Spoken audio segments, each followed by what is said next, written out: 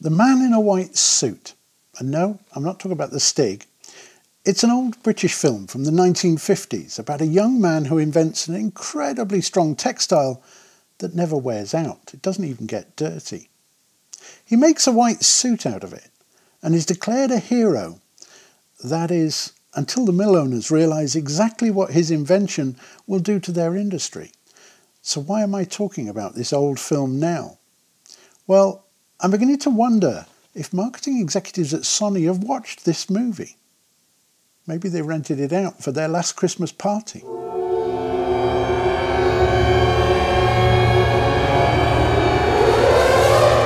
Ta-da! I know what you're going to say. We're nowhere near reaching the perfect camera that never wears out. But would you believe me if I said it looks like Apple are starting to be affected by some of the same issues raised in this old film? Like a lot of people, I bought my last MacBook Pro when they launched the M1 Max chip at the end of 2021. And let's be honest, the launch of Apple's own silicon chips was so far ahead of the competition, they changed the whole computer industry. And I love mine. But looking at recent reports, it's clear that Apple Mac sales are falling. And I mean really falling, like a laptop off a cliff. Some people are quoting year-on-year sales drops of more than 40%, and that's huge.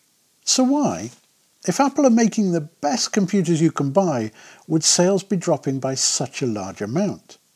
Well, some of it is because of the economic downturn, post-COVID, inflation, and the fact that none of us have any money left. But if they were the only reasons, then sales of all makes of computers would have dropped by a similar amount. And they haven't. Apple Mac sales are falling faster than anyone else's. Don't get me wrong, we shouldn't feel sorry for Apple. They're not short of cash, and they still have the phone, watches, iPads, and those increasingly important service subscriptions. Profits are still rising. But the Mac is strange. My old M1 Max is brilliant. It still feels as fast as the day it arrived, and it easily copes with every task I throw at it.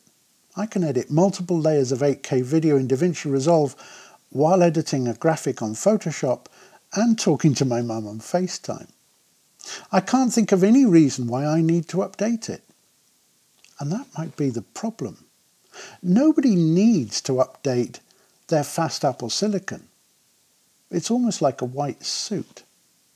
So let's think about how Sony have recently been launching cameras, and I promise I won't call anything a game changer.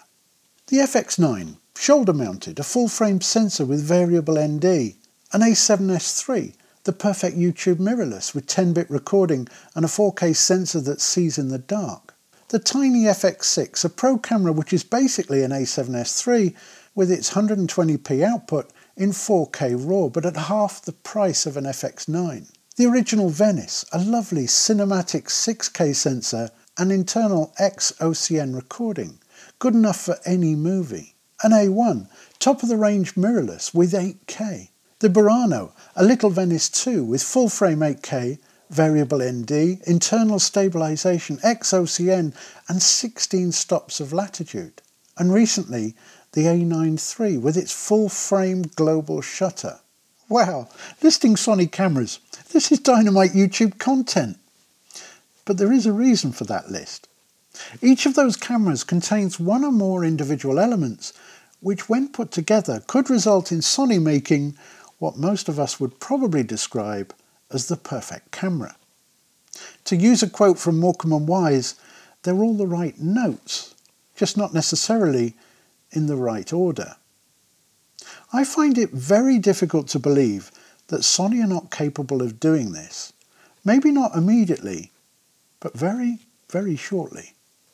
There'll be a slight delay because you need a 12K sensor to downscale and output full colour resolution at 8K, just to make up for the Bayer filter.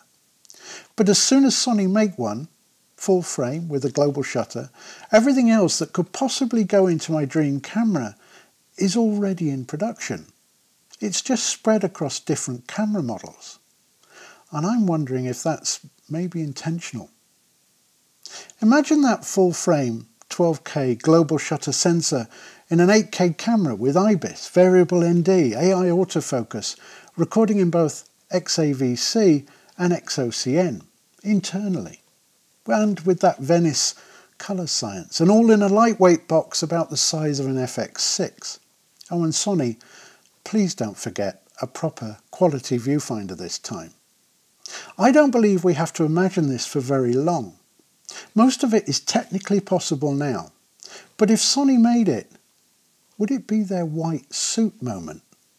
Would you ever need to upgrade again?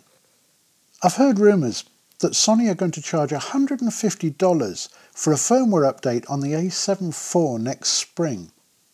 But how long will it be before we all have to subscribe to the software that runs on our perfect cameras? I hate the subscription model now used by so many companies, and if I can, I'll use an alternative product. Apple made the perfect laptop, and now sales are dropping really fast, but I bet Sony are watching very closely, which in a way can be a bit sad for us. So my question is, what will the perfect camera cost us? Thanks for watching. Oh, and while you were watching this video, more than 350 million WhatsApp messages have been sent, presumably most of them telling friends to subscribe to Extra Shot.